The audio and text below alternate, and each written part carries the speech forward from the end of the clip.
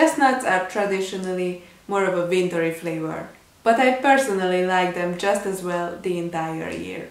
I basically use them specifically in this recipe when I would like a more indulgent, naturally sweet dessert. Let's see how it goes. For this recipe, first you need whipped cream. I personally never use whipped cream in a can because they contain sugar and freshly made is always better. So I'm gonna show you my method.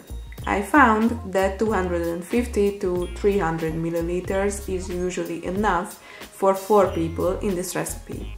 There are 2 tricks with heavy cream.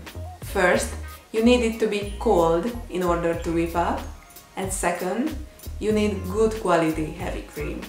Let's see these 2 variables. First, how to make it cool. You can guarantee that the cream is cold by putting it in the fridge for 12 hours. But it also needs to stay cool once you start whipping it.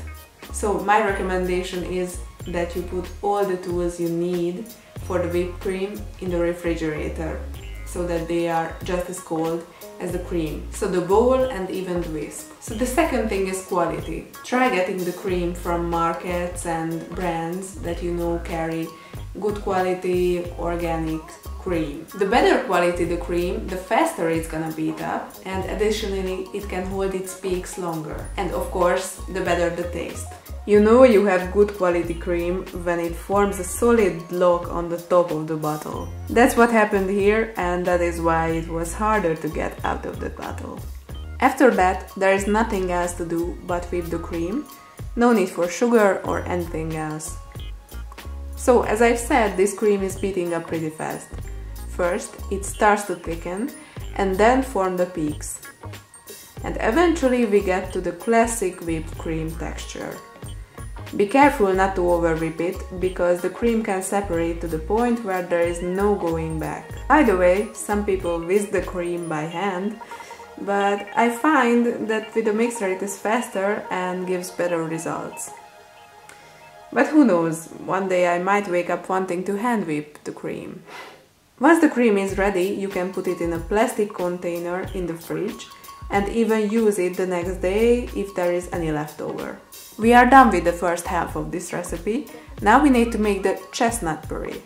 Fresh chestnuts are pretty hard to come by, especially in the summer. But I like this dessert in the summer as well, so I either get whole chestnuts, vacuum packed and pre-cooked, whole frozen chestnuts, or pureed frozen chestnuts. 100% chestnuts, of course, without any sugar or additional flavorings. 250 grams I found is usually enough for 4 servings. In this video I am showing you the less self-explanatory method of using whole chestnuts. But this is just as easy.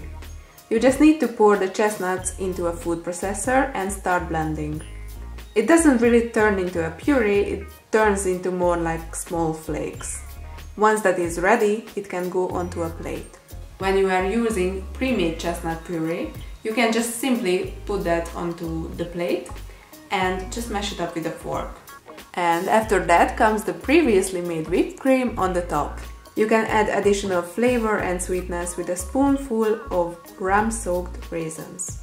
This is delicious as it is now. Sometimes I like finishing it off with a dusting of cocoa powder.